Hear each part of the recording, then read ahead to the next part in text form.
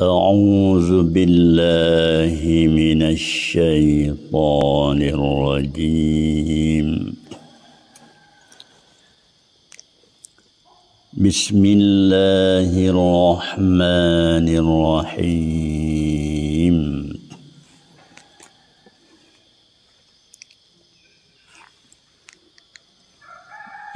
الحمد لله رب العالمين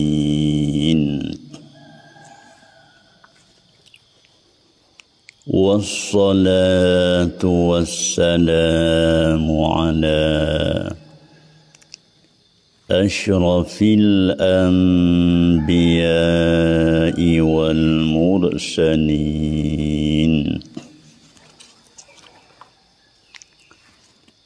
وعلى آله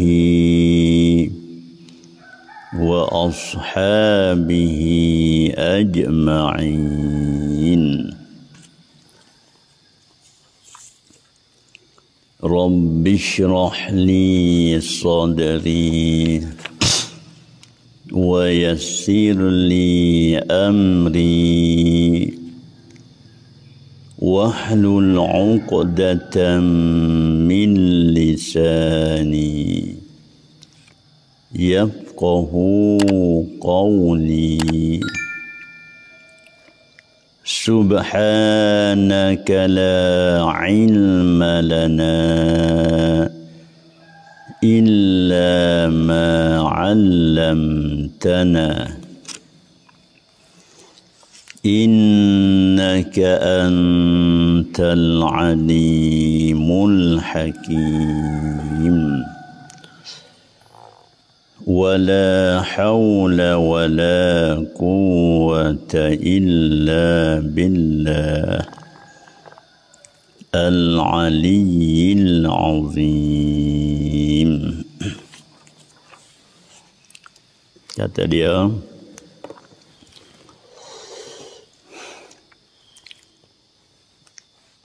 قال رسول الله صلى الله عليه وسلم أعطيت أمتي خمسة أشياء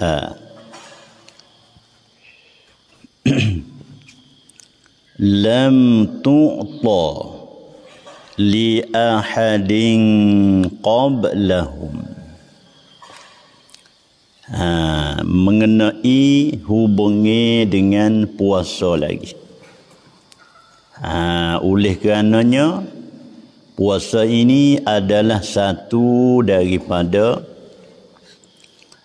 teman kawan rafiq, teman yang rafiq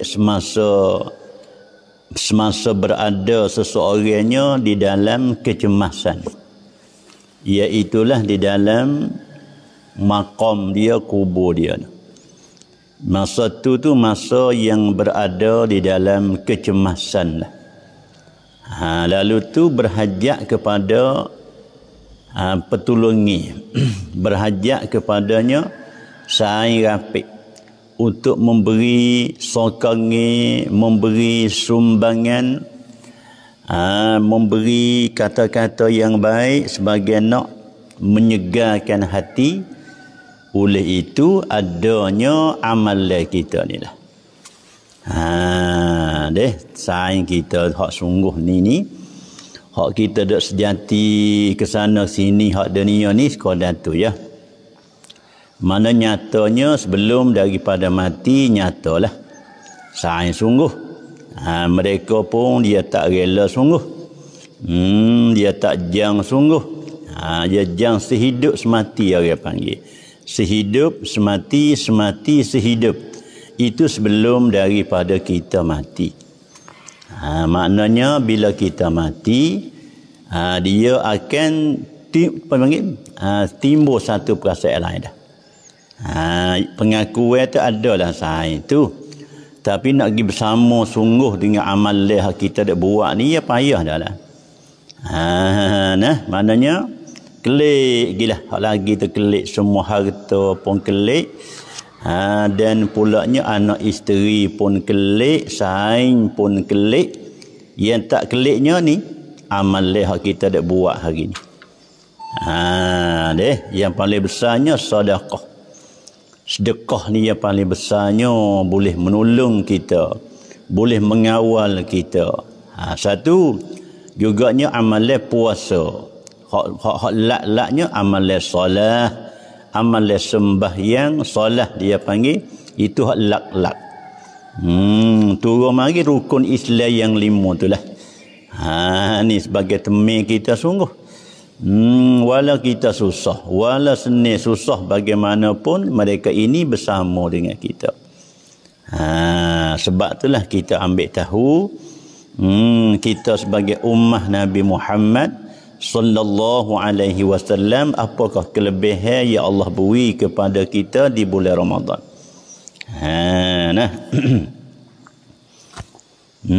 Jadi 5 perkara lah. Kalau mengikut di sini 5 perkara yang tak diberikan li ahadin, kata Nabi, maksudnya diberi akan ummah aku, diberi akan ummah aku. Jadi umat lain tak ada.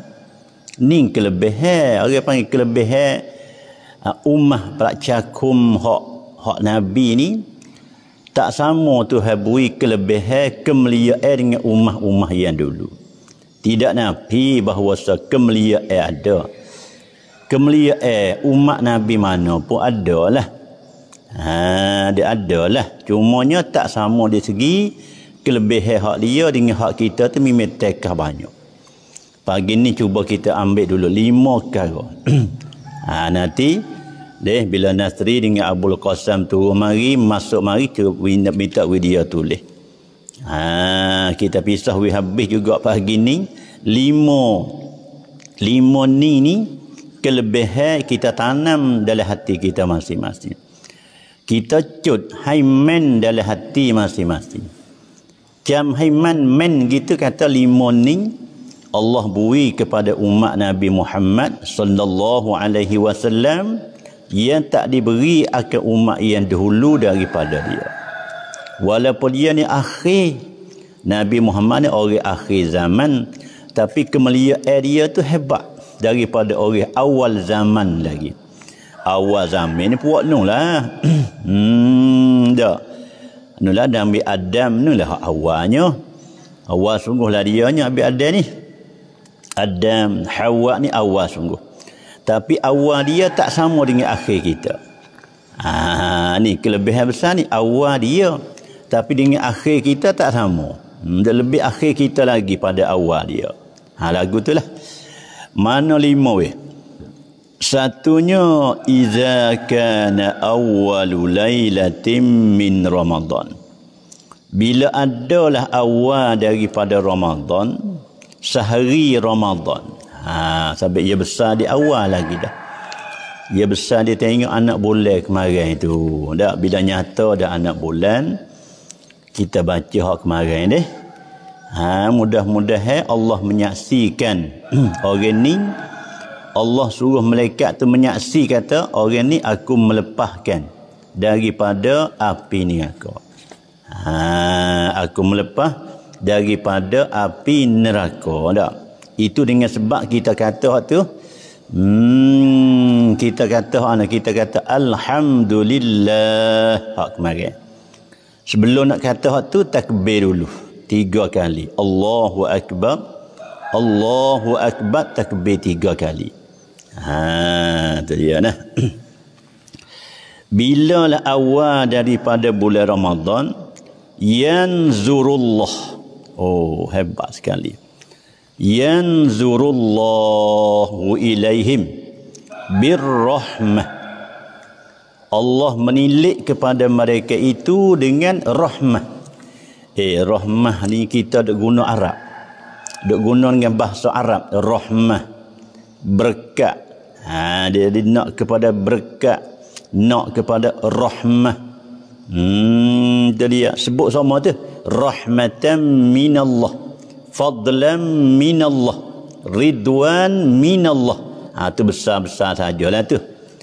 Rahmah ni asal makna rahimah. Yarhamu, rahmah ni makna kesiang. Kesiang tu rahmah.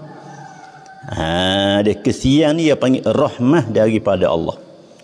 Jadi kelebihan rahmah ni, wa man nazarallahu ilaihi birrahmah la yu'azzibuhu ba'dahu abadan.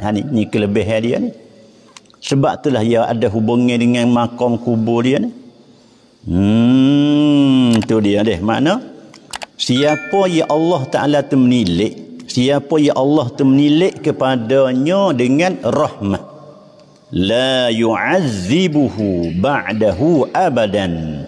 Mana Allah tak menyeksa dah. Oleh itu deh, nampak Nasri tulis dah tu. Baik, orang hak belum lagi dapat maklumat, kat nak ambil selalu. Supaya boleh besar dia, kita kat turun oleh ibu ni, dia boleh kita besar lagi. Deh, Nasri. Deh, Jazakallahul khaira. Dah. Tu dia baik. Nampak lagi tu, orang ada tengok tu. Deh, kat nak ambil. Anak bulan tu. Allahumma ahillahu alaina bil amni wal aman wal iman. Ya banyak riwayat. Bil amni wal iman. Adanya bil amni wal aman. Kita wal iman. Allahumma ahillahu alaina bil amni wal iman. Ada. Wassalamati wal islam. Dia iman, Islam. Rabbi wa rabbukallah. Hilalu rusydin wa khairin. Tambah lagi tu.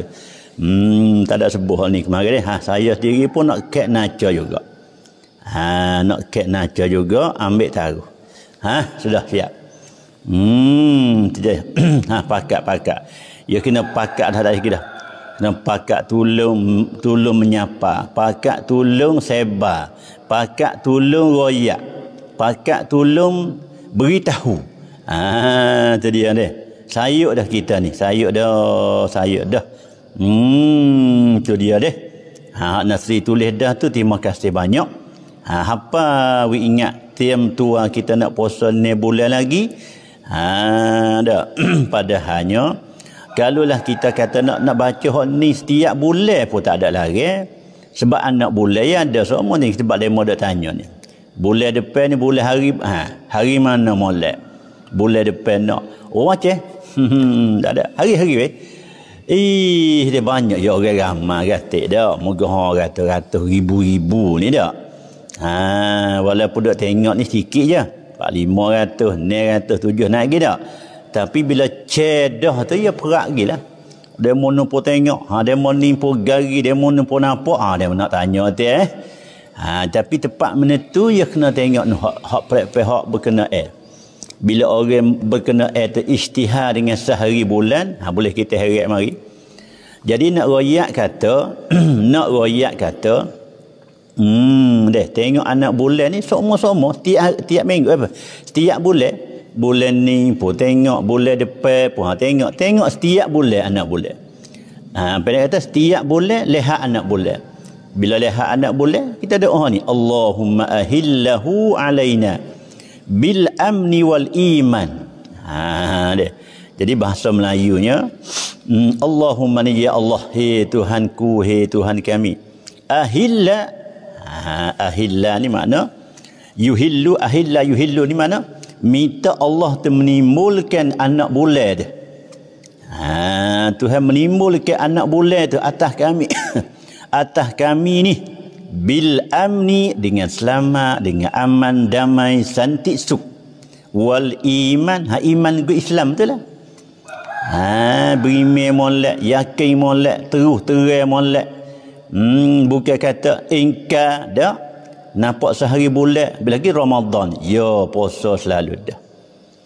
Tengok, bila kita doa lagu tu, munasabah dengan isytihar kata, didapati anak, dikelihatan anak bulan, ya. Hati pun, ya, hati iman. Mana tasdik tu, timbul dah kita. Tasdiqul qalbi tu timbul dah. Ya.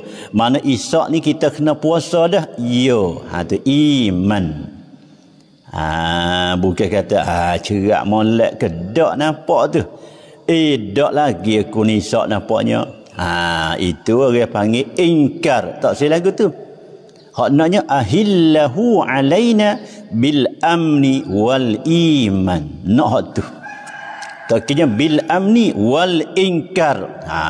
Punah lah lagu tu. Tu bukan satu-satu doa cuba kita buat kaji Wicai doa ni bukan main besar. Satu doa ke doa, satu doa ke doa ni besar kelebihan dia. Cumanya jadi barangkali kita tidak tahu tu ya. Tak tahu kelebihannya, tak tahu gapo lebih kurang, tak terbaca orang panggil. Bila tahu dah ya. Deh. Saya nak minta tulis 5 hari ni Natri selain pada doa. Nampak anak bulan nanti saya sebut dulu. Lepas tu Nasri tanda taruh. Lepas tu waktu turun sekaligus. Mudah buat kita ambil tahu kata 5 ni Allah beri kepada umat Nabi Muhammad sallallahu alaihi wasallam 5 perkara. Satunya Allah berikan bila awal Ramadan Allah tilik kepadanya dengan kasihan belas. Allah menilik kepadanya dengan rahmah. Kaedah kita bila Allah menilik dengan rahmah ke, la yu'azzibuhu abadan. Ni tepat. Ia tepat gapo dia panggil cincuk. Cincuk dah. Maknanya nak cing. Cuk ni ada siap dah dalam bulan Ramadan, ia ada cuk, di itu ada cerak. Hak maklumnya Lailatul Qadri khairum min alfi syahrin. Yang keduanya i'taq. Allah memerdekakan setiap hari itu banyak ratus ribu Allah melepaskan daripada mereka. Hak yastaujibu an al-azab orang panggil. Hak tu baik deng dah lah tu. Kata kena seksa gini tapi Allah melepah dengan melalui kemuliaan Ramadan tu. Dengan sebab kemuliaan itulah Allah melepaskan. Itu dia nah. Ingat molek satunya Allah menilik kepadanya, kepada hamba-Nya pada awal Ramadan, sehari Ramadan, awal Ramadan Allah menilik dengan rahmah. Ya semua kita nak sangat. Rahmah ni nak sangat-sangat. Lebih lagi orang mati. Sebab cuba kita perhati tengok doa semayang mayat tak ada doa lain dah. Tak ada minta panjang umur, tak ada yang mati dah. Hab doanya Allahumma ghfir lahu warhamhu tu ya. Dua ni cukup. Ulama kata cukup dua tu. Lepas takbir yang 3 lah. Lepas takbir yang pertama baca Fatihah. Yang kedua, lepas takbir yang kedua baca selawat. Lepas takbir yang 3 tu barulah Allahumma ghfir lahu warhamhu. Cukup dah. Allahu Akbar. Assalamualaikum warahmatullah. Sekurang-kurang solat jenazah. Sekurang-kurang solat jenazah ambil tahu Kena ambil tahu. Tak boleh. Janganlah padai dah. Ya kita doa kata tak pandai. Tak reti. Tak ambuh dah. Me'aulau. Tak sedih dah. Naknya insya-Allah kita boleh buat walaupun sedikit. Bila orang mati dapat kematian di kampung dan masalah, kita semayalah. Yang paling kurangnya hak saat ni 4 takbir tu maklum. Doa dia baca dia sekadar tu je baca Fatihah sekali. Lepas takbir yang pertama. Lepas takbir yang keduanya selawat sekali. Lepas takbir yang 3-nya minta ampun sekali. Allahumma ghfirlah. Minta rahmat kata warhamhu. Sudah. Lepas takbir yang keempat, Assalamualaikum warahmatullah. Walaupun tidak berdoa lepas takbir yang keempat pun sah dan memada dah. Tu je, peraman 5 minit tak sampai. 5 minit kita semaya jenazah, mimik tak sampai. Sebab apa tak sampai? Sebab ya nak tu je, lak-lak. Cuma kita duk melanjut, duk berjadi panjang, apa tu nak berdoa lah. Sebab orang mati tongkan sungguh. Pertolongan daripada orang hidupnya Minta tolong berdoa. Minta tolong minta. Tu bahasa kampung. Minta tolong ya. Minta tolong minta. Minta apa? Minta ampun. Minta rahmah. Nak gitu. Ni pada bab semaya jenazah, bab semaya mayat. Begitulah bila awal Ramadan Allah tilik kepada umat, kepada hamba dia dengan rahmah, sebab kita pun jadi top berat. Hati tu penuh kita nak puasa Ramadan, nak puasa dengan penuh rasa rajin, penuh rasa gembira, penuh rasa kita nak terima hadiah daripada Allah Subhanahu wa taala. Sebab Tuhan beri hak ni tak beri di umat lain. Kau cok di kita jadi umat Nabi Muhammad sallallahu alaihi wasallam. Orang dulu bukan tak si Musa sendiri tu pun bercakap minta dengan Allah nak jadi umat akhir zaman, rasul akhir zaman. Kalau boleh, tak boleh juga nak minta umat akhir zaman, tak boleh juga. Allah tak bagi, Allah tak beri ke dia Musa. Dia beri dia beri berlawan dengan Fir'aun pun. Dia tak ada humina balik Nabi Musa. Le hujah tak ada dia. Cuma Nabi Musa lah yang paling banyak Allah sebut dalam Quran nama dia. Sebab tengok dia nak minta jadi rasul akhir zaman, ditolak. Umat akhir zaman ditolak. Cumanya nama dia tu disebut dalam Quran. Hak yang diturun ke atas Nabi akhir zaman tu ya. Oh, hebat sekali deh. Satu baik. Bila Allah tilik dengan rahmah, la yu'azzibuhu abadan. Allah tak menyiksa selama-lama. Oh ni ya. Jadi makna kata bila masuk ke dalam barzakh, kuburnya, puasa kita dekat sebelah balik kiri ni. Nanti dok tepis, nanti dok kan kita. Nanti dok kira dengan mungkar wa nakir. Dia sedap serenaklah. Allah, kita ketak lega dah. Kita dah terkejut huk mari, panggil bahasa kampung, terkejut huk mari. Dia terlupa bihawa habis dah. Dia terkejut huk mari ke. Kalau tak ada orang rak sikit habuk selerak pak habis. Pak orang hidup lepas dia kelik dah. Ludah pada tani mayat gapo siap tegak, dia berakat kelik dah buat dia nya. 3 langkah ya. Bila orang kelik 3 langkah, mana orang atas kubur kelik prop 3 langkah tu. Malaikat dia mari. Kita ambil hak riwayat kata dia mari riwayat dulu sebagai arakan dia, 6 tang dia. Mari riwayat kepada ni lah, kepada Abdullah, kepada amatillah, ya amatallah perempuan, ya abdallah laki-laki. Dia mari riwayat dulu. Lepas pada ni ada 2 orang malaikat mari nak soal mung, nak tanya mung tentang aqaidil iman. Siapakah Tuhan? Siapa Rasul Tuhan? Utusan Allah siapa? Dia akan tanya semualah. Oleh itu mung harap jawab. Dia mari ayat kita dulu. Lepas tu dia pergi tu nak mari. Juga orang nak mati. Dengan secara cepat-cepat orang nak mati ni dah. Allah hantar mari malaikat mari duk ayat kepada orang ada gapo letih, gapo orang panggil tu tak. Tu malaikat mai royak kata, tak ada dah, aku cari dah malaikat rezeki. Aku hitam habis dah. Aku cari habis dah, hei Abdullah. Ya Abdullah, ya amatallah, aku cari semua dah. Tak ada. Rezeki mun wala beras wala nasi semuluk pun tak ada. Nasi sebutir pun tak ada. Habuai akal habis licin dah. Di hulu tak ada, hilir tak ada, naik jatuh semua tak ada. Rezeki akan habis, cuk beribun. Tua mung ni akan cuk umur kamu. Bila rezeki tu habis umur. Habis rezeki, habis umur. Selama mana ada umur, selama tu rezeki dia ada seumur. Tak usah worry. Rezeki hak nak makan tu lah, hak nak minum tu dia. Hak nak milik tu syukurlah, hak nak makan. Sekadar nak betul nyawa, nak betul tulang belakang. Rezeki ni tak habis kalau umur tak habis. Kalau rezeki tu habis, maka umur pun habis. Maka malaikat mai royak kata, rezeki mu ni habis dah. Aku cek habis dah lah gudang mana-mana pun, kodang tu kodang ni pun tak ada.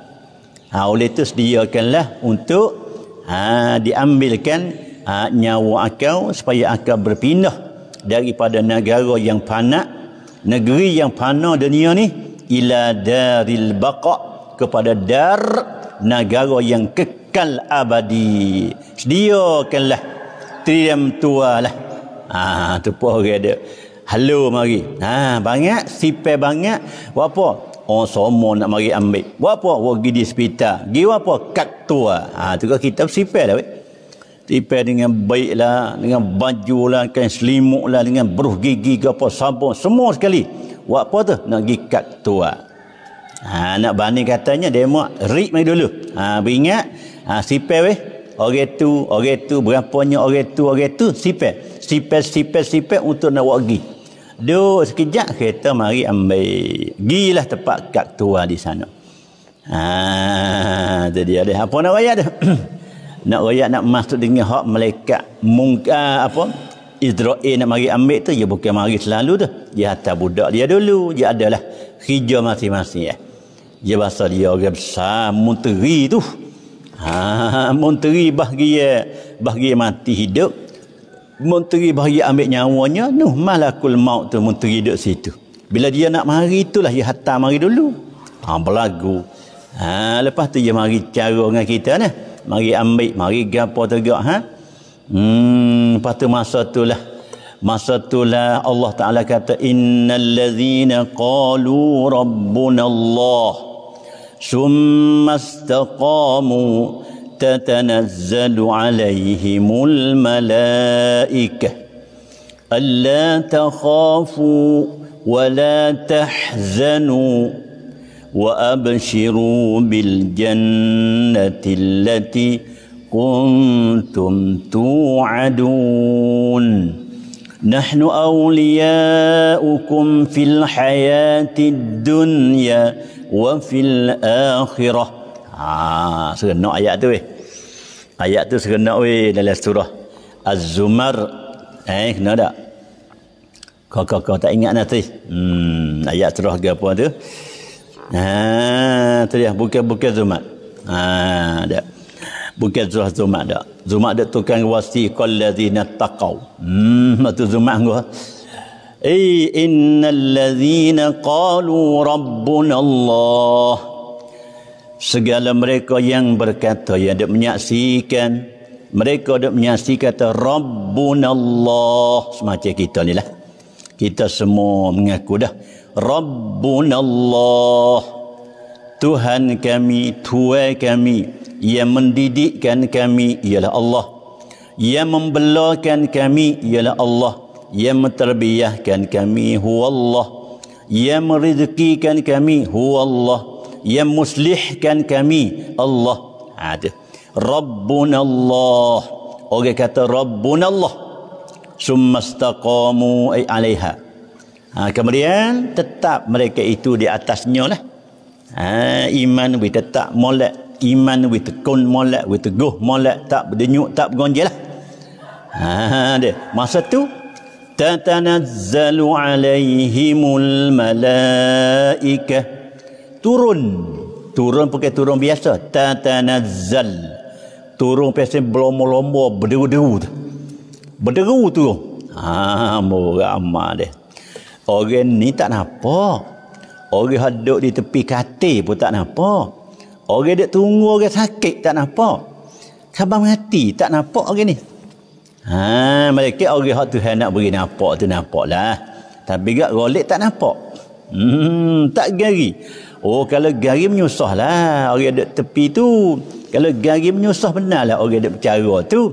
Tapi Allah tak beri nampak tu rahmah. Kalau nampak lari berasak. Itu dia. Nampak roh, lari berasak sungguh. Tapi Allah tak beri nampak. Kebanyak lah.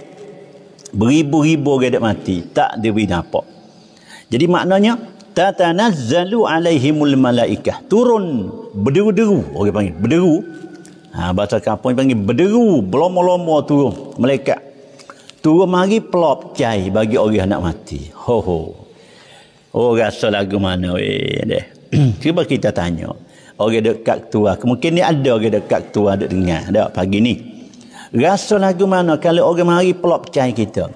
Kita naik tanak duduk lagu ni, kita duduk baik kita duduk dalam ni. Le kurung ni, kat ketua ni. Mari satu orang hiburkan hati kita. Mari satu orang menyuburkan hati kita. Kita berasalah ana. Serenaklah. Itu dia. Oh, alhamdulillah weh, boleh mari duduk sini. Satunya boleh kenal. Pah letak sabit dengan kak tua. Payah nak kenal juga demo duduk kapon tu. Kita duduk kapon ni. Tak kira kita nak pergi duduk. Kamu nak tak ada. Mana jarilah nak gitu tu. Hidup temung tempat-tempat puluk gitu semua je kalau tak sabit dengan hal ni. Tapi oleh kerana hari ni, dia mau ambil mari hipung di sini. Dia mau duduk sana, hipung di sini. 14 hari ni kena dah. Kalau tak kena juga, mana orang tak mau kena dah tu. Maknanya, kalau orang masa nak kena orang, kena sangat 14 hari ni. Bukan main. Tu aku kata, lepas tu 20 lebih lagi. Ni hikmah. Boleh kita silah, boleh kita hubung antara kita dengan dia. Tak sabit, tak kenal lagi lah.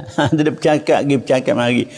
Dah duduk situ di rumah di kampung tu, kenal ke tak dengan orang tu awak pun tak kenal awak punnya dia dengan kita ni gitu. Apa dia mau kena kan?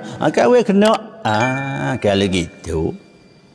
Kalau begitu, gak kita dua ni bukan orang dah kalau gitu kan. Itu baik lagu tu pula dah bukan orang dah kita dua ni kalau gitu. Dah mula royak gitu, gini gitu, pas kita dua gak bukan orang dah lah.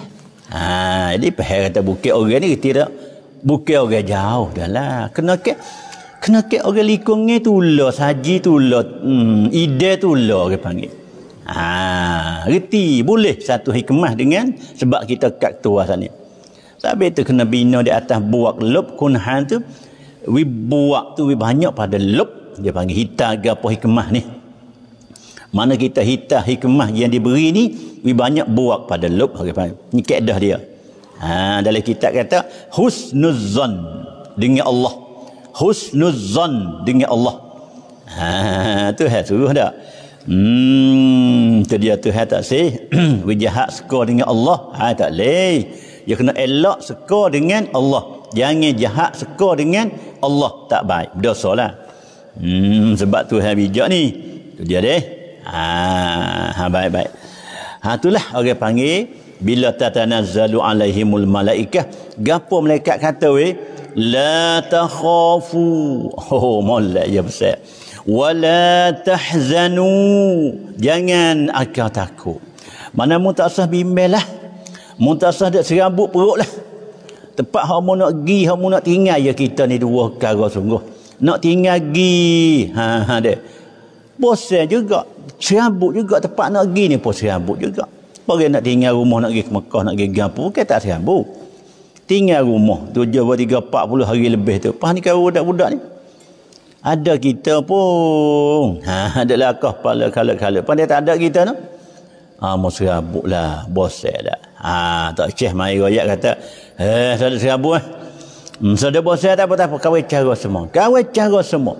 Dia mau nanti pergi lah. Lipat kain boh lebih. Lipat. Lepas tu buat duit banyak kok sikit. Tak apa. Tak usah bosan. Tak ada buat serabut perut main. Tu tak syekh ambil hati kita. Begitu juga orang nak mati, pergi ke Mekah, pergi tu nak kelik pula. Serabut setara tu nak kelik pula. Ada pun orang hak mati ni pergi tak kelik dah. Lepas tu buat apa tak serabutnya, buat apa tak bosannya. Bosan lebih double lagi lah pada orang nak tinggal pergi ke Mekah ni. Tapi malaikat mari pelop cai kata la takhafu la tahzanu. Ada dia. Ni orang panggil ucapan ni panggil idkhal as-surur fil qalbi. Ni amalan hak besar.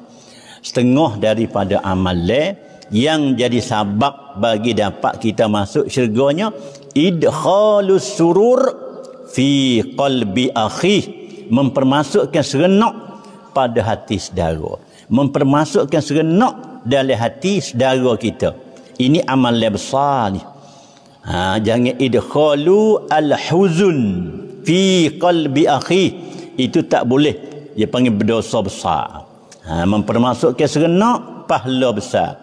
Mempermasukkan duka cita, itu dosa besar, tak boleh. Kita buat biar orang duka cita tak boleh. Ya kita buat biar orang suka cita. Bila lagi orang uzur, orang sakit, ni kita kena pelak percaya.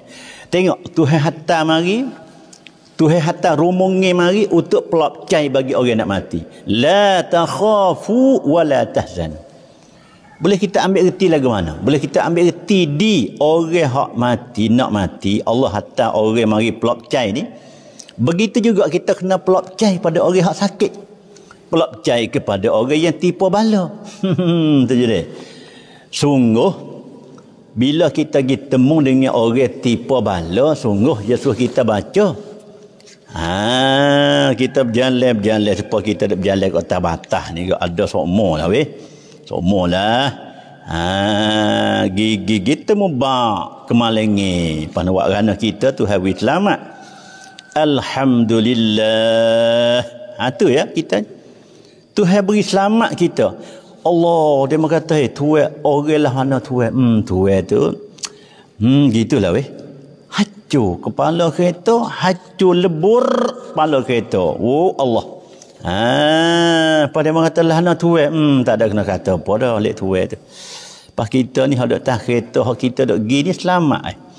Bila selamat kita sunat jawab alhamdulillah alladzi afani mimma btalaka bih.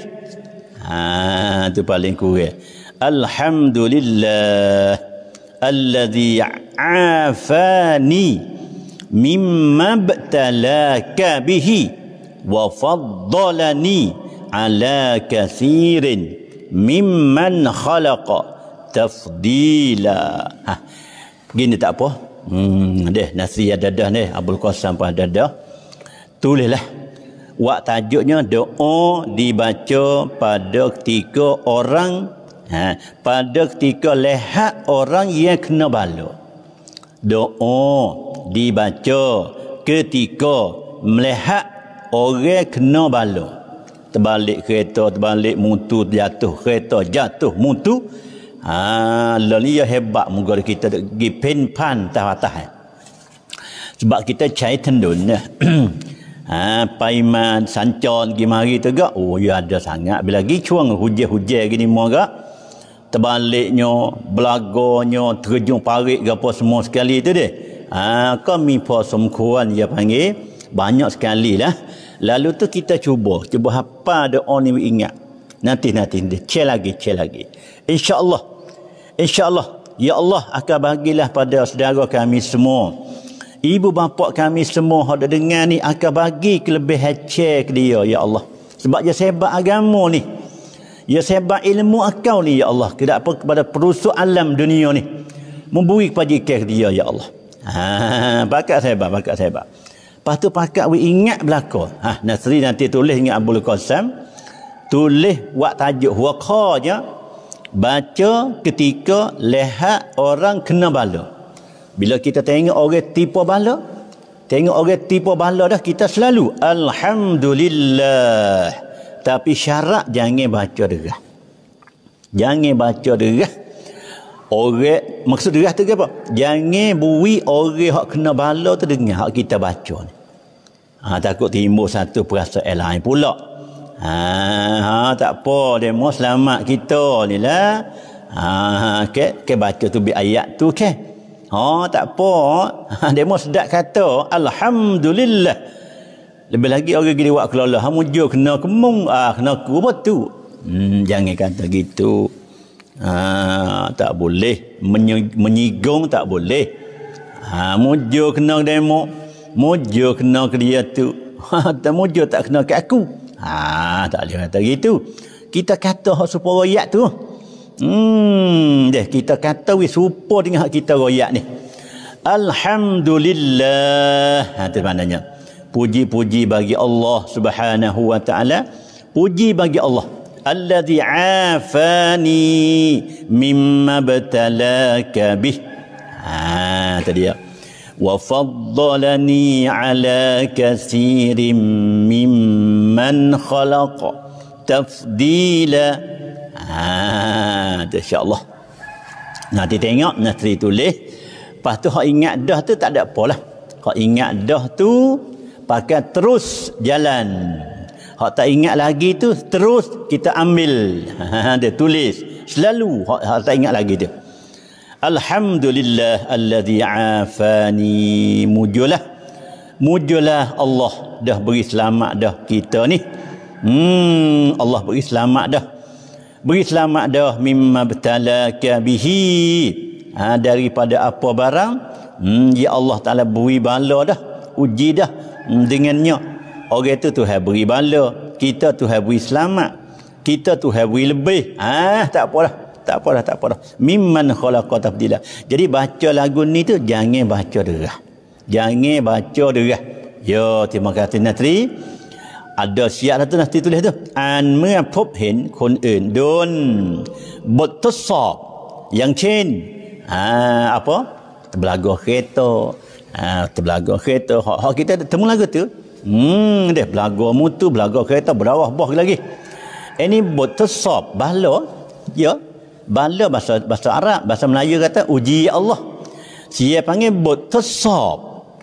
อ่านด้วยเสียงค่อยๆจะมีnasi.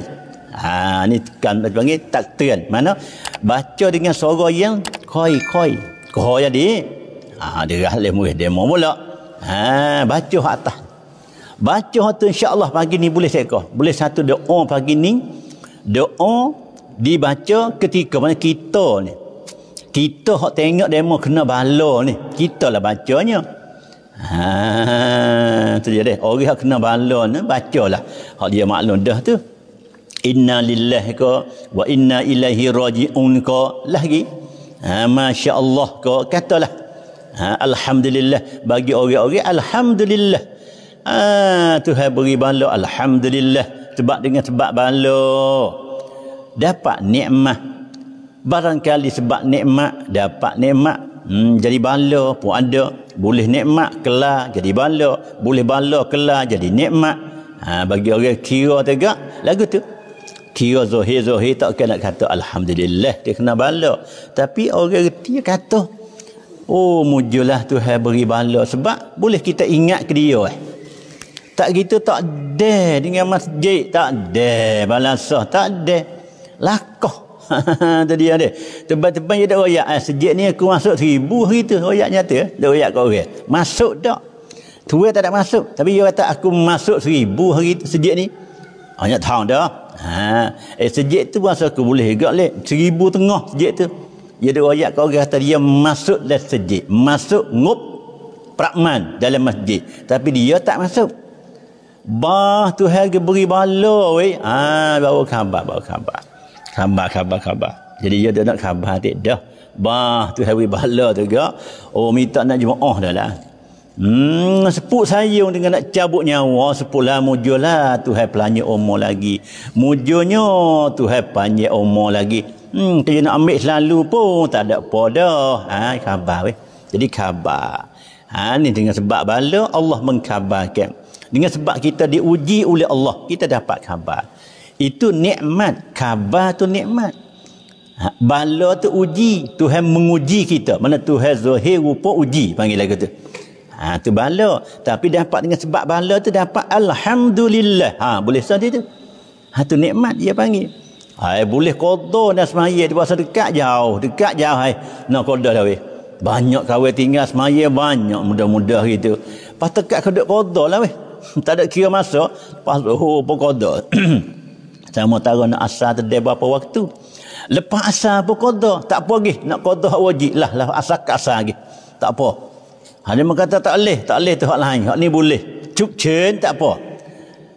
ไฟแดงต้องปรับ500 บาท misalnya. แต่กรณีฉุกเฉินไม่เป็นไร jadi hijah bis bila koraniฉุกเฉินก็ไม่มีไฟแดง maka boleh pergi terus jaga keselamatan sudah mengapelotpaiผ่านตลอด mana gitu. Itu dia deh. Alhamdulillah. Itu dia. Inilah kelebihan Nabi Muhammad, kelebihan umat Muhammad sallallahu alaihi wasallam. Inilah kelebihan di kita ni, kita top rank bi molek. Kita ambil molek we, kita ambil we molek. Terjaga we molek, ambil molek, jaga molek. Alhamdulillah. Deh jazakallahul khaira. Mudah-mudahan Allah berilah kebaikan yang banyaklah kepada Natri, sebab dia dak tulis tu bukan main. Boh dengan baris dengan apa kita ni, kita hak lagi terima Senin. Nanti terima Senin sudah weh. Terima Senin nanti kita baca we ingat. Baca we ingat we laca, lepas tu kita berjalan atas batas, gitemung, gitemung kita puak lalu. Tu dia leh. Puak gi selalu baik. Tu dia. Satu Allah Taala berinya gapo tadi? Allah tilik dengan rahmah kepada umat Nabi Muhammad di awal Ramadan. Ramadan ni bahasa Arab. Bahasa Arab Ramadan pin bahasa Arab. Wela rople pin bahasa Arab. Bahasa Melayu kita jadi hangus. Hangus dan menghangus dia panggil. Ramadahu menghanguskan. Sebab apa? Sebab munasabah kata Ramadan menghanguskan. Boleh menghanguskan akan dosa-dosa. Boleh menghanguskan dosa. Boleh patirupkan. Itu apa panggil? Budi bahasa kita. Ya berjuh banyak dia boleh puasa. Berjuh. Lah. Nak semaya tarawih ni wala lapar pun. Dia tak ada tarawih di bulan lain. Tak ada. Ada di bulan Ramadan. Katakanlah di bulan lain ada hak supaya tarawih, tapi bukan tarawih semacam mana awabin lepas maghrib berapa puluh 20 rakaat kita buat tak? Seakan tarawih juga tapi tak ada buat. Masuk bulan Ramadan dapat kita buat, dapat kita tarawih orang panggil. Tak orang panggil juh kita belum Ramadan nak sanggup tak leh 20, pas bukan 20 saja tu witir. Witir ni paling kurang kita buatnya 3. Witir tu benarlah sekurang-kurang tu. Sekurang akmal 3 kita buat. Makna boleh kita terus banyak. Boleh kita tambah power kita sebab Ramadan ni banyak. Dia sampai tarawih Quran. Dia. Kalau tak sampai dengan Ramadan waktu tak habis sekotak. Tapi dengan sebab Ramadan habis satu khotak. Dengan sebab Ramadan habis kotak Al-Quran. Ni power Al-Quran ya Tuhan beri kepada kita Ramadan untuk nak cah bateri. Nak cah bateri. Sebelah bulan lagi nak cah bateri itulah. Sampai Nabi kata sekiranya kalau mu tahulah law alimtum ma fi Ramadan la tamannau anna as-sanata kullaha Ramadan. Nabi kata sekiranya kalau mu tahulah lau ta'lamu ma fi Ramadan. Sekiranya kalau mu tahu barang yang ada pada bulan Ramadan. Ma fi Ramadan. Kalau mu tahulah. Nas caya mu cerita sangat bahawa setahun tu Ramadan habis. Setahun pernah tu Ramadan habis. Kalau mu tahu. Tapi jerit sangat puak-puak tu. Puak malaikat, ada puak malaikat, puak langit, bumi ke apa, arah ke apa semua dah.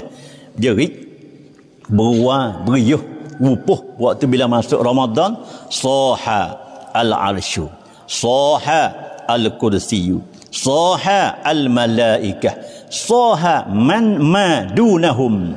Yaqulun tuba li ummati Muhammad sallallahu alaihi wasallam bima indallah. Itu dia. Bawa apa? Bima indallahi lahum minal karamah, daripada kemuliaan. Wastaghfarat lahumul syam wal qamar wal kawakib wat tuyur fil hawa was sama' fil ma wa kullu dhi ruh ala wajhil ardi fil lail wan nahar illa syayatin alaihimul la'nah. Malaikat syaitan hak tak ada minta apa hak tu cerak dah. Kukan bahasa dia. Kukan kita syaitan lah kukan kitanya. Hak lagi minta ampun semua. Daripada matahari pun minta ampun kepada orang puasa. Bulan pun ya, kawakib bintang pun ya, tuyur burung pun ya. Dan pulaknya gapo lagi? Hak fil hawa, sama fil ma, ikan laut. Ikan dok laut minta ampun juga. Dia. Inilah karamah. Minal karamah ma fi Ramadan ay minal karamah. Ni karamah, ni kemuliaan, ni karamah dia panggil. Keramat ya Tuhan beri ke kita di bulan Ramadan. Tu dia deh. Allah misalnya ada satu satunya Allah beri rahmat. Bila Allah beri rahmat, Allah tilik dengan rahmat, la yu'azibuhu abadan. Sebab kita doa bahasa Jawi boleh. Ya Allah, Engkau pandailah kepada kami. Allahumma anzur ilaina birrahmah. Atau Allahumma rahamna bil Quran. Allahumma rahamna bi Ramadan. Allahumma rahamna bis salah ala nabiyyika Muhammad sallallahu alaihi wasallam. Allahumma rahamna bi bina'ina al masjid. Allahumma rahamna bi imaratina al masjid. Ya Allah, akan rahmatilah kepada kami dengan sebab kami mengadakan masjid, sebab kami mendirikan masjid, dengan sebab kami membantukan masjid Engkau ya Allah, akan rahmatilah. Sebab orang masuk ke dalam masjid, cuba perhati doa dia. Allahumma ftahli abwaba rahmatik. Sabit kita kena runnaru. Buat masjid, bantu kepada orang buat masjid. Tak sah kira banyak. Tak sah kira banyak. Bila kita nak buat masjid, bantulah orang nak buat masjid. Dengan sebab masjid tu dapat rahmah, dapat kesian belah. Mari sore Allahumma ftahli abwaba rahmatik.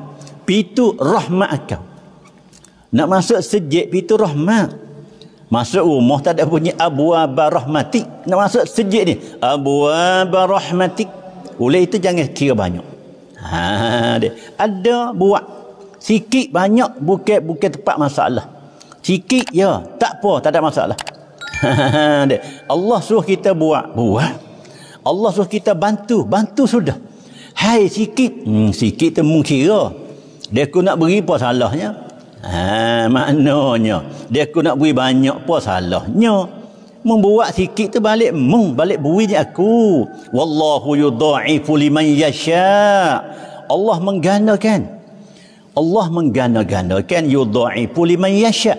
Allah menggandakan bagi mereka yang ia kehendak. Gak sikit banyak tu kita dak bilang. Allah bilang banyak wala sikit. Dia itu. Sikit pun jadi Mekah banyak, Mekah tak Mekah banyak pun sikit. Tu dia. Oleh itu kita bantulah.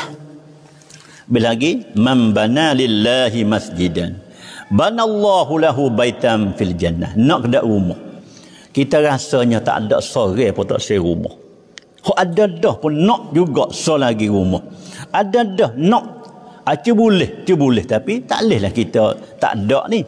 Di petani 2-3 buah rumah kita, di Jala 2-3 buah rumah kita, di Hatjai 2-3 buah rumah kita, di Bang Nara, di Naratiwa ada 2-3 rumah, di Segoro ada 2-3 butir rumah. Boleh nak lagu tu. Cuba tanya puak kita ni 700 orang dok tengok ni, nak ke tak kalau orang nak hadiah kondo kita di Nara 3 buah, Jala 3, Tani 3, Segoro 3, Hatjai 3, free. Nak selalu dah. Hai free. Bui free dah. Lepas tu bui pula sumbangnya dengan duit pitih, dengan kereta, dengan mewah. Siapa tak ambuh? Semua orang nak. Berapa orang yang tak ambuh? Nak semua mana gitu. Pas nak benar lagu tu, nak sini kita tak boleh dah. Ya kita nak bab kita sebut tu kan. Nak kondo di Patani 3 kondo. Mana kondo so-so dia juta-juta. Paling kurang tu juta lebih dah. Tu yang naik, yang tam. Lan kuah to kondo panggil. To hang. Satu pintu tu 1 juta lebih dah. Pas 3 pintu 3 juta lebih, 4 juta lebih, 5 naik kono. Pas nak ke tak nak? Nak tak? Nak pun tak boleh dia dunia. Pas kalau dunia tu tak boleh, akhirat tak boleh pula. Tak boleh juga akhirat. Dunia pun tak boleh. Akhirat pun tak boleh. Sedangkan hak akhirat mudah ya. Nak kondo mudah ya. Kulhu 10 patah kondo dah. Dia awak masuk sikit ya le sejid. Dia 100 kok ya. Banyak dah. Apatah 1000, apatah 10,000, apatah 30-40,000. 1000 tak apa dah, lillah. 100 tak apa dah, lillah. Kondo akhirat esok, banallahu lahu baitan fil jannah. Siapa bina, Allah bina. Siapa bina, Allah bina.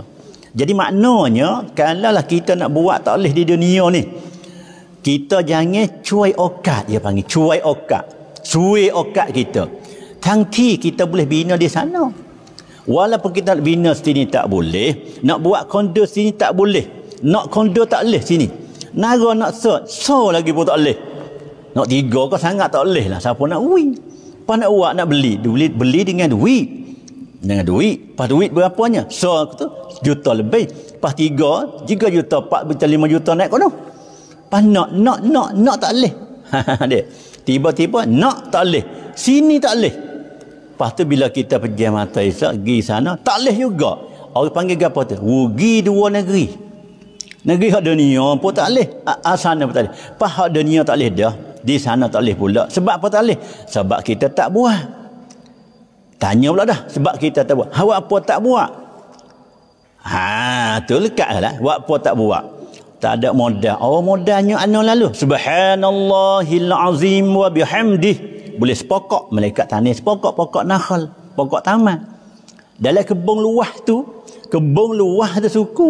Tanah luah tu suku. Kebun luah, tanah luah. Tapi tanam tak mesti penuh. Nak menuhkan tanam syurga, kena tanam sini. Subhanallahil azimi wa bihamdih. Hak tu syurga, tanam syurga. Nak masuk syurga ni dengan rahmah, bukan dengan sebab amalan kita, dengan sebab rahmah Allah. Tapi masuk syurga esok luas sepik tu kena kita bina sini. Tuhan bagi hak hak akhir sekali. Orang panggil la, bukan la, mana hak sud sekali. Sud trik sekali. 10 kali dunia. 10 kali dunia ni Allah baginya yang paling kurang sekali. Luah syurga ni bagi ahli dunia Tuhan beri hak masuk akhir sekali. Bagi ahli syurga lah hak akhir sekali Tuhan beri miliknya 10 kali dunia. Kita kun tengok. Aiman dunia ni man kuang taurai. Lanyuk taurai, kuang dia taurai. Kita kun 20. Kalau kita buat lolok mudah-mudah. Dia panggil ambil di matahari naik sampai ke matahari raib. Kalau kita berjalan 500 tahun. Ambil kemnuan bab ngai-ngai. 500 kita kun 20 ke 5 5 500 10 kali ke 50,000 tahun. Perjalanan ni hak Tuhan bagi ke orang ahli syurga hak masuk akhir. Kamnuan mudah-mudah. Ada lebih. Bukannya tu, lebih lagi. Deh 510 kali ke hamen. Mana hamen. Hak dia paling kurang sekali. Maknanya kalau orang berjuta-juta, orang ni lah si Z ni akhir sekali dia masuk terganya. Kena dengan aku tegak peluh basah lah. Balik sana lah. Paruk saja. Paruk habis kat tubuh. Paruk habis. Kenapa? Kena api. Paruk kena api ni aku belah. Cuba kita renung perjalanan seminit. Kita buat gambar kata orang kena bakar. Tapi hidup. Tak mati. Dia panggil lebih mati. Kena bakar. Lepas tu nampaklah tubuh dia. Nampak berkuping tak? Nampak keruping lah. Soyak robok lah. Dia supaya dengan gapa anak cicak jatuh dalam nisai dah. Soyak roboknya. Dak pergi mandi. Buai gapa. Buai karak. Buai kuping. Pandak masuk terga kayak ni tak? Malaikat dah hisah ya. Dah hisah ni tak apa. Simahum fi wujuhihim min asaris sujud. Simahum fi wujuhihim min asaris sujud. Bekas sujud ni duk dahi ni. Hak ni tak apa weh. Apa ni aku tak ambuh. Allah, apa ni aku tak sedih sungguhnya. 3. Satunya bekas sujud. Yang kedua, tepat kena air mata. Teriak kerana takut akan Allah. Yang ketiganya debu-debu. Debu yang berdebu di kaki orang berjihad. sabil Allah. Orang dak berjihad fi sabilillah, debu tu boleh menegah daripada api neraka. Api neraka tak ambuh. Akik tangi, kalau ada tangi, akik tangi. Buat apa? Tak ambuh. Baikan. Api neraka ni baikan dah tak. Baikan dah api neraka hitam. Tapi api neraka tak ambuh. Debu yang dilekat di kaki orang perang. Kerana mendirikan agama Allah. Dan juganya air mata yang tepuh dengan tubuh orang menangis lillah, orang menangis kerana takut akan Allah ni. Debu apa air mata hak tepuh dengan tubuh dia ni, api neraka tak sil. Yang ketiganya dahi, hak tempat kita duk sujud ni, simahum fi wujuhihim min asaris sujud. Sebab itulah kaum dhaif kata kita semaya rapat dahi ya. Tangi tergantung kaki, tergantung lutut, tergantung itu. Hayung bapa karamat tu hewi pada orang tu boleh semaya tu sujud dia tu kaki gatuh bih. Kau doa kata ya mada. Kau doa lah. Kamu tamat kata tak leh. Umirtu an asjuda ala sab'ati a'dha. Nabi kata diperintah disuruh akan dakunya dengan aku sujud atas 7 anggota. Sampai dahi camping. Kena rapat sungguh dahi. Jangan berlapik. Walaupun sekadar bedak. Bedak weh. Masya Allah bedak. Bukan maaf. Nak royak bab bedak ya kena minta maaf dulu. Sebab orang ada dengar ni pun. Ada orang bedak dah. Dia ada orang bedak. Dak. Makna bedak ni apa? Kalau kita bedak, kalau bedak tu tebal, maaf deh. Maaf dah. Kena kau apa ya tot dulu. Nak cakap bedak sikit. Takut tak rapat. Dia tak rapat ia jadi suwi akhirat esok. Kita ambil wuduk, bila kita ambil wuduk dah, bagi bedak tu, bedak kalau tebal, nanti kita tanya deh. Moga kita tak ada pakai bedak. Nanti. Kalau kita pakai bedak tebal, kita ambil air semaya dah. Sudah kita ambil air semaya siap. Sudah ambil air semaya siap. Lepas pada tu kita pakai bedak. Bila kita pakai bedak tu sekira kalau bedak tu tebal, orang panggil dak lekat ke dak? Apa panggil? Berlapik ke dak masa kita sujud. Siap deh. Berlapik ke dak masa kita sujud tu, berlapik ke dak? Kalau bedak tu tebal. Kalau berlapik maknanya duk tebal bedak tu. Bila tebal di bedak, bila tebal di bedak, makna bila kita sujud tak rapat di kulit kita hendak tapai di bedak tu. Betul kena minta maaf dulu ni. Dia belaga cerak kalau royak bab bedak ni. Kok nak pasal kipas dah. Tu dia deh. Pasal panas ni kita apa dak? Pasal panas ni. Maaf. Deh, nak royak lagu mana kat anak kita ni deh. Jadi banyak belaga lah, tapi dia kena royak, kalau tak royak dia jadi lekat lagi kita pula. Kita korang payah tu dulu. Nak royak bab bedak, nak tanya buat kita semua ni. Kalau kita pakai bedak tebal tu pakai bedak, waktu kita sujud terapat ke dak? Kulit dahi dengan tepat sujud. Kau tak rapat. Kau tak rapat.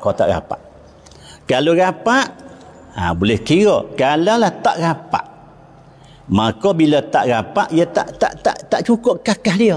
Sebab wajib kena apa? Kena kita menyentuhkan juzuk muka, menyentuh juzuk muka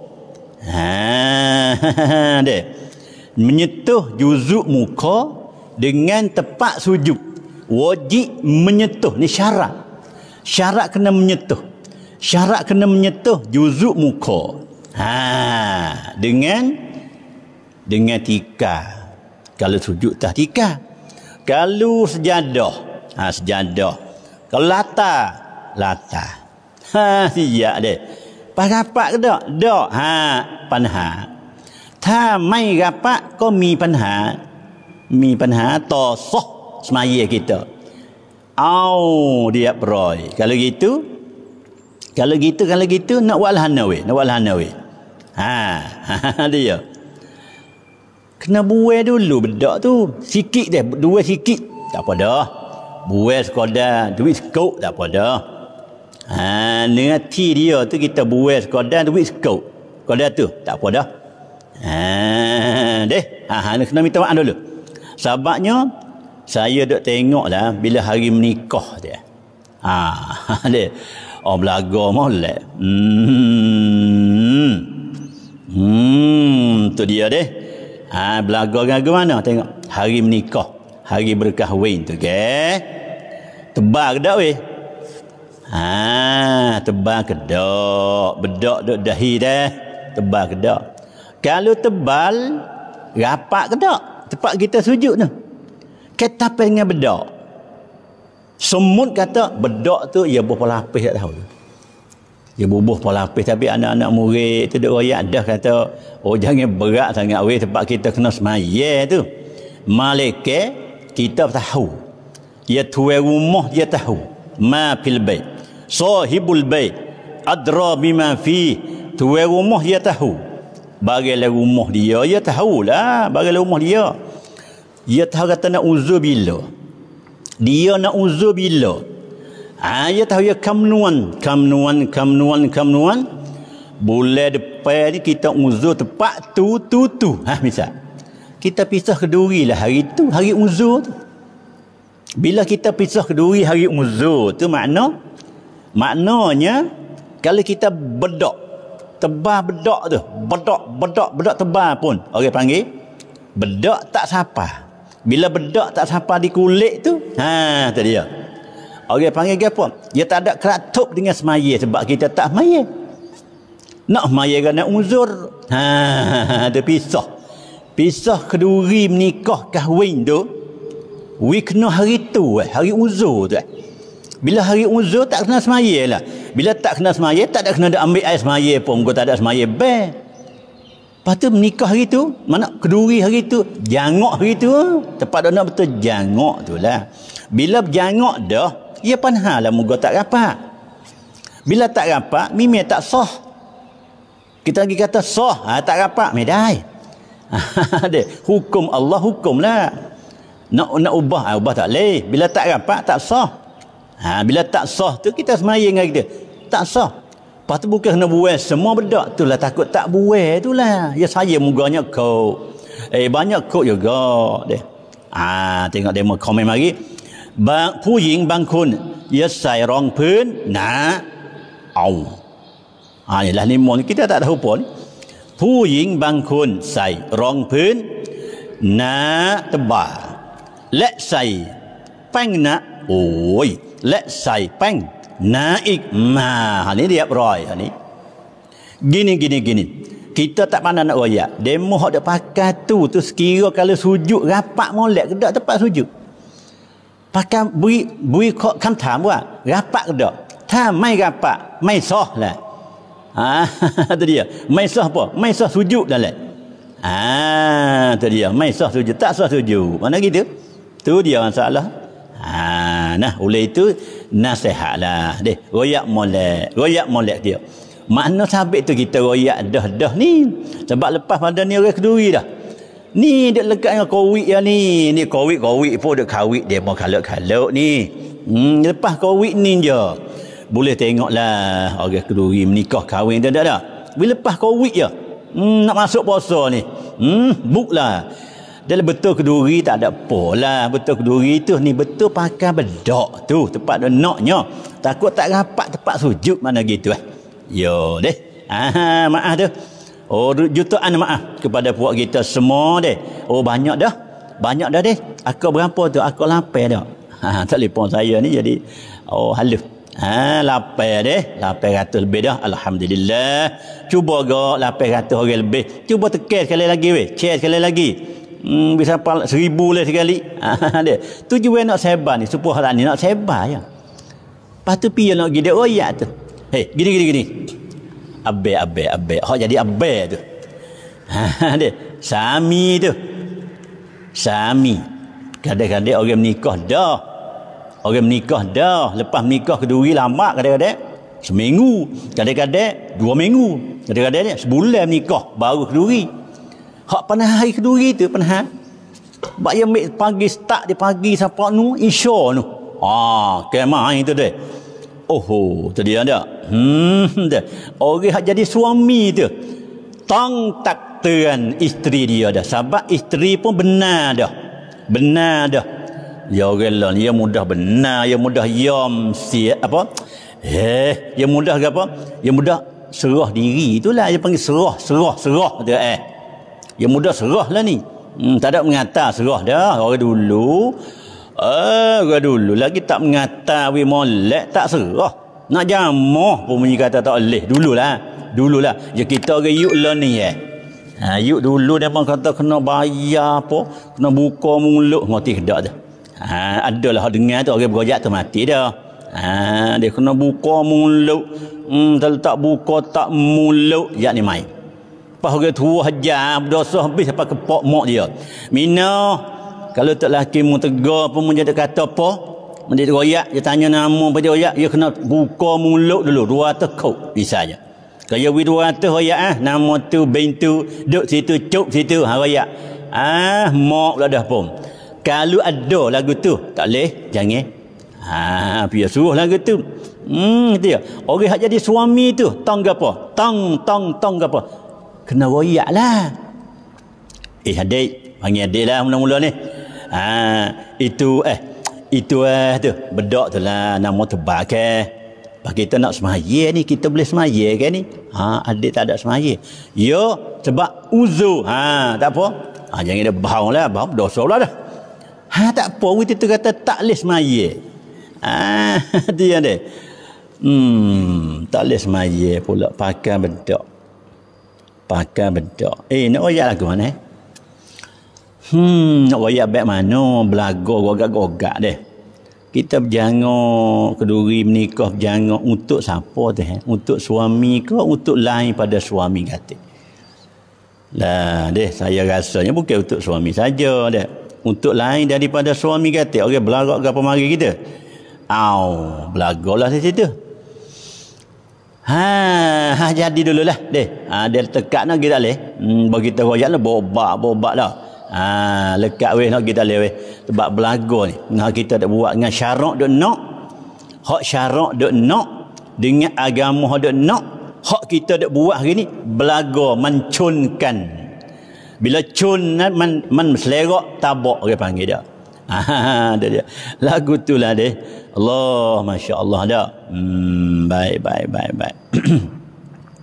Lagu tu lah deh. Maaflah oleh karenanya dah. Abang ti kita nak mai sedua kita nak sebut ke apa tu dah. Pak Yayam lah. Baik cukuplah. Tengok masa lah dulu dia. Masa lu. Buat 1 jam 1 jam 14 minit dah deh. 1 jam 14 minit dah. Lebih dah masa kita deh. Maaf tu. Tolong cek lah. Tolong sebah lah weh deh. Sekadar royak tu lah. Lepas tu kita kira semula lah deh. Saya kira semula maaf lah. Sebab saya ni berasa dia berasa berat tu deh. Berat mulut nak royak. Berasa berat mulut nak royak deh. Royak tak ada kena tah buat lain. Kena tah buat lehang kita ni lah. Kutunya deh. Cukuplah saya sebelum daripada saya nak jawab soalan deh. Jawab salam lah dulu. Waalaikumsalam. 700 orang lebih ni banyak. Waalaikumsalam warahmatullahi wabarakatuh. Nampak dia mau komen banyak tu deh. Mengenai dengan stiker tu dah. Kemungkinan lah satunya orang baru ke apa dah. Jadi macam-macam lah. Ya orang baru dah. Maaflah dia. Hak dengar dah tu cubalah. Terima kasih banyak tu kepada orang yang komen mari tu dah. Ngut stiker kerap ya comel. Tak mestilah. Stiker kita tak payahlah maknanya tak hantar mari pun tak apalah. Walau huwa cai huwa apa pun tak usah hantar lah. Ibu tangi ke apa tu boleh tu tak usah. Kalau tu ada dengar lagi tu untuk rob nah dah. Rob lang kita Tak usah hatta lah. Hatta salam. Assalamualaikum. Tu comel. Allahumma salli ala Muhammad. Ya, hatta tu. Ya kemungkinan ni anak-anak gitu mula ada main ada gapo tu dah. Deh mana kita selaku wali amri kita cuba nasihat dia, cuba royak dia dak baik. Ya, yang keduanya ni ada lagi demo dak tanya babo pit banci tanakan riang babo. Babo dua kali babo. Babo pit banci tanakan riang babo. Dua kali babo. Ya gini. Balik pit tu kita tak ada pit lah. Cumanya kita tak ada kenaco. Mana gitu. Naco atas tu. Ruap pak mut gapo tu tak ada. Saya ni pakai mudah-mudah. Pakai beg mudah-mudah. Dah. Jadi maknanya biasa dia bila kita buka. Bila kita buka coh hak saya ni dah naik lah. Bericak tu dah. Maka hari ni tak naik. Naik nak masjid gitu ya. Maka bagi orang ada on tu tak ada berhenti. Tak ada berhenti radu. Bila demo all kita terimalah, tak leh orang nak beri kita tak terima, ya tak ya salah kita pula dah.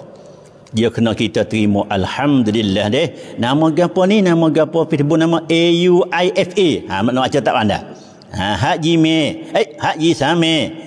Baca na AU, baca na AUL, FA. Lepas tu haji me. Dia tanya babo pit banci kan riang. Banci kau mai pit. Ke kita mai long face je. Maknanya bagi orang yang ada dengar semua ya ingat dah. 920105878 Krung Thai Sakayarang. Nama kita. Dah orang ingat camen. Ada hari tu mata saya ingat siapa leh hati babo ya ingat leh hati Ingat ke apa? Ingat nombor itu akaun bank. Kemungkinan demo tu dia tak royak nama apa di mana kita pun tak ada tanya. Dia ada. Ya ingat siapa lah yang ngapa. Kemungkinan dia tu dia bui banyak berkali. Bukan banyak, mana bui banyak kali. Hari ni pun bui, esok pun bui. Barangkali lagu tu habis ingat tu. Ingat dia baca tu, betul seling dia baca tu. Nah, gini. Bagi orang yang suka nak bui, ya saya terima. Saya terima ambil nombor hak ni lah, ambil lah klik lain pun tak apa. Ruang kalau ada dengar dah nanti, waktu turun lagi tak apa sebab banyak orang tak telefon mari babo. Saya ada ui lagi. Lepas tu dia duk mana tak tahu. Lepas tu babo kena terima lah hak saya. Ya, tengok semalam banyak orang tanya. Banyak orang on semalam. Alhamdulillah. Banyak orang tanya. Lepas ngajar pun ada orang tanya. Dalam ni pun ada orang cek tanya dak. Dalam page kita pun ada orang tanya. Dia lalu kita buka tiga saluran. Tiga saluran sebab kita guna di hari ni dak. Page dengan face tu lepas tu hak Ma'had Darul Musafirin dua. Lepas tu nama kita di bahasa Rumi tu tiga. Mana tiga ni cek marilah hak mana-mana pun. Cumanya kalau nak telefon dengan messenger tu hak ada wak pondok tu jangan hak tu jangan. Takut-takut masa kita duk beroyak, duk akak gini dia. Orang perah. Mari apa? Messenger tu mari. Bah dia putus. Bila bah dia putus jadi orang panggil genalah bis. Orang dah tengok 500 genalah. Hak tu kuam keruna jangan tu mari masa duk keluar udara dengan sama ada dengan nombor, sama ada dengan messenger hak pondok dia. Ya wak pondok PON tu hak tu tak dibenarkan masa duk keluar udara. Bagi hak tu kita boleh tak sewi telefon lah dengan hak tu. Telefon dengan nombor ni tak apa. Dia 089 2979 174 jam himen. Ada gapo halo marilah. Pukul berapa pun halo marilah. Dia kalau kita tak jawab pun maknanya kita akan kita terbalik. Kita balas balik. Tengok semalam banyak orang telefon tapi tak ada boleh balik apa lagi lah. Duk merah tu dia. Tak ada boleh balas lagi ya. Terima kasih semualah. Terima kasih dan saya terima kasih banyak kepada Kak Amah kita kemarin deh. Dengan biasa kita Datuk. Banyak juga dia wak hari duit kemarin tu alhamdulillah. Walaupun dia own semua dah. Tapi kemarin tu dia mari jumpa sendirilah. Alhamdulillah. Dan kepada beli kita di di Talat Kau jelah ada dia mari dengan mama dia banyak dia beri deh alhamdulillah Tak payah kita sebutlah. Maknanya kita syukur kepada Allah atas taufik Allah, atas hidayah Allah. Ya Allah buka hati orang dia kehendak Tuhan buka sungguh. Tak ada siapa nak sekat dah dia rasa sekat lah, tak sekat, tak tersekat. Dia Tuhan nak beri, dia Tuhan buka. Saya kata apalah, orang kata dah dia buka lagi, dia naik ke atas. Orang lakah fikir terbagai. Orang kata dah ni bukan lagi perak lakah di sana apa nak wari. Soalah kata gitu, seolah gitu walah bukan apa tangga tu. Maknanya sekadar kata kita tak turun nombor dico tu je. Bagi demo ingat dah, ada klip dulu pada ni tak? Ambil hak tu lah, ambil nombor hak tu lah. Dak mana masuk mari. Ni lala ni dak beruh berah. Siapa? Tak tahulah. Allah yang tahunya. Kita tak tahu, Allah yang tahunya dak. Ya alhamdulillah. Ya terima tak apa deh. Jadi orang panggil apa? Tengok demo tu marah dak. Dia kata apa-apa tak terima dah lah. Jadi bunyi halu gitu. Oh kita tak boleh lah, tak boleh buat gitu dak. Terima tak apa terima. Oh marilah. Bagi hak demo suka hati sungguh nak beri. Oh marilah. Dan saya terima kasih juga kepada email kita bakti dak. Email kita di bakti yang hari kemarin pun banyak juga alhamdulillah. Dia hawa kita buat juga. Hikmat juga dia buat nombor dico juga. Jadi dia mau tak nampak. Dia tak nampak dia mari sendiri. Kok tu pula dah. Waris diri. Pula dah. Tu dia lah deh. Baik. Kun pikan sujud nakak. Bukan. Kun pikan orang cedera sujud napak ไม่ถึงพื้นเนี่ยเพราะก้มไม่ได้อัลลอฮ์ไม่ได้อัลลอฮ์ทรงตอบรับผลบุญหรือละหมาดนั้นซอหรือเปล่าฟัตตะกุลลอฮะมัสตะฏอตุมmutakuklah akan Allah sekadar kamu kuasa. Yo tak ada apalah nama apa? Makluding. Makluding ya nama Facebook dia dah. Ya tak ada apalah. Maknanya kita buat sekadar mana boleh kita buat. Ya Allah dia tak paksa. La yukallifullah nafsan illa wus'aha. Allah tidak memberati. Allah meluahkan. Allah berokat hai kita semua. Okat ni pula wasi'at kullasyai wa rahmati wasi'at kullasyai. Rahmat Tuhan luah. Allah luah lebih pada apa-apa lagi. Dunia ni luah dah. Luah. Kita ท่องเที่ยว dunia ni kita orang-orang jelah ท่องเที่ยว ทั่วโลกนี่jarang orang. ทั่วโลกtu kata je ทั่วโลก ทุกทิศทั่วไทยtak apa ทั่วโลกya. Tapi Allah rahmat dia luah padaทั่วโลก lagi. ทั่ว akhirat lagi. Mana gitu. Wa rahmati wasi'at kullasyai. Semua luah rahmat Tuhan. Ni sekadar dia mau tanya orang fikkan. Tanya betul fikkan tu pun yang menarik dah. Orang fikkan nak sujud napak ไม่ถึงพื้นเนี่ยเพราะก้มไม่ได้ก้มไม่ได้ Ni hak dia mau tanya orang hak fikkan. Orang tak ada fikkan pun nak sujud tak boleh, nak berapat tak boleh. Apa? Terik belakang. Orang salah orang terik. Tak ada apa. Tak ada apa. Dia ni macam fikkan. Ke dia ni ada sikit jelah. Belaga ke apa tunjuk. Deh. Tu pun saya biasalah. Biasa dah. Kadang biasa duk rokok tu rendah sikit, lepas tu terik orang belakang belaga kau rasuk ke apa kan. Nak pergi tak boleh.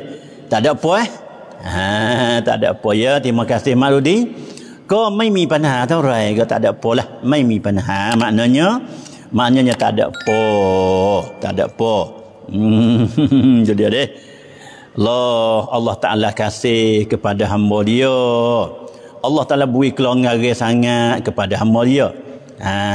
Ni saya ni tekah duk cakap dengan depa dia ni. Sakit pinggang ni. Kalau dia terik tegak, kalau lagi sujud tekah ni enggak rapat dak dah ni. Kalau lagi rokok tekah ni, napa nak supaya papai sekeping gedak dah ni sebab sakit terik belakang. Tu dia. Maknanya buat sekadar boleh. Fattaqullah mastata'tum katanya. Takutlah akan Allah sekadar mana kita kuasa ya. Tak ada apalah. Terima kasih di atas soalan ada. Di atas soalan yang walaupun bunyi mudah tapi terpaksa kita kena royak wicerah. Wicerah. Dalam kita bukan kuasa, tak ada kuasa nak wicerah. Allah beri cerah. Mana gitu dah. Tong langna hai saat ka ni kak Maria kita deh. Ya terima kasih. Maria dah. Yalah hak bedak saat ni berkali dah kena langna hai kon. Ya gini ya. Ya saya nak royak tu jadi belaga sangat Kak Marina deh. Kak Maria saya royak tu jadi belaga bobak. Jadi bila kita royak dia kata kat aku dah tu. Ni mari back tu, mari tamnang tu. Kena takut dah. Jadi kena. 400 orang dah dengar ni. Berapa kali kena tak tahulah. Lepas tu gini, kita pakat pahal sendiri. Maknanya, tong langna hai saat. Ya. Kak Maria kata, nak gitu dah. Bila kita kena bedak, dia bertebar. Sambil saya pergi makan pulut ke budak-budak. Hei, siapa ni Saya tak kenal. Sebab dia nak bubuh, dia nak makan, dia nak buh dengar, tak tahulah. Dengan jamau tu, jamau ni nak, dia siapa ni? Lah, dia tengok tak kenal, budak kata tak kenal. Sambil tanya tu, dia moga beg lain, nampak style lain. Jadi dia, boya habis nu, nampak dah lah. Jadi hari tu tak nak kenal, sebab dia lekat dengan betok ke apa dah. Tu jadi kita nak komen betul semaya tu bukan gapo. Takut kita tak rapak. Dia kita ambil semaya dulu. Lepas tu bedak. Bila kita bedak nak semaya lah kita lepas dah tu. Bila orang berzuhur nak semaya zuhur. Bila biasa nak semaya asar. Tengah bedak-bedak tu. Tadi dia. Semaya ambil dah. Muka kita saleh tu pengen puak perempuan saja. Tak ada apa lah. Kita orang lelaki tak ada pelak apa lah. Kita biasa lagu tu je. Oleh itu nasihat. Semula nasihat. Mana kita koi bin koi pai. Mana kita kobeki lah. Tilan ni. Kita kobeki. Ya deh. Baiklah. Dari pagi ni saya nak minta kepada tulan deh. Nampak ada di saudara kita mari. Maka hari ni hari Jumaat. Ya comel lah kita buka lah hari ni deh. Walaupun dah kita tak turun di naca. Ya masih kita buka lah. Hari ni hari Jumaat, hari baik. Hari sunat kita membanyakkan baca Al-Quran. Sunat kita membanyakkan baca selawat. Sunat kita membanyakkan sedekah. Mana kita nak tutup tak boleh lah. Mana orang hak demo hak mari tu saya terima dengan dua belah tangan. Saya terima. Ajarakumallahul khaira. Allahumma adkhilhumul jannah. Allahumma azillahum fi zillik yauma la zilla illa zilluk. Mana gitu. Tu ya deh. Ya terima tak ada apa. Tak ada buat duka hati apa. Tak ada buat kecil hati gapolah. Deh. Ada juga. Dia di kalangan ramai tu lah dia. Bahasa ramai ya bahasa dia ada. Kalau dia teriak, gapo? Dah apa kata tak sih. Saya baru nak bui. Jadi tak leh lah sepatang kau tu. Ya kena terima lah. Tak leh. Dia marilah bagi demo suka nak tambah nak buat tambah boleh hari Jumaat gapo lagi dah. Ya, saya terimalah. Ya, untuk hari ni saya setakat ni lah. Cukuplah. Duduk. Kita sama pula malam hari insya-Allah. Maka malam ni tu ubahlah masa daripada semalam lepas maghrib. Malam ni kena 8:30 lah. Dia 8:30 insya-Allah kita gunalah, kita udarakan. Malaikat ada uzur tu kita maaf lah. Kalau tak ada uzur gapo, ya kadang bangti ya orang siapa. Ya boleh lepas isya tu orang mari gapo kena nak kalau kira sako gapo jadi panjang. Panjang tu terpaksa kita kena kerak lain ni lah. Buat gana. Dia dah.